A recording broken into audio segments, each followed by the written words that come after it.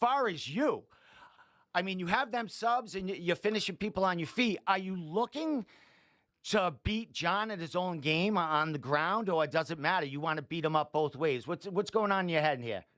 I have 25 minutes. I have 25 minutes to make his voice chirp, and I'll do that. So it doesn't matter where it goes. It doesn't matter where it goes. I've been everywhere. You know, on my back, on top, standing up. I finish fights. I'm gonna make his voice chirp. I can guarantee that.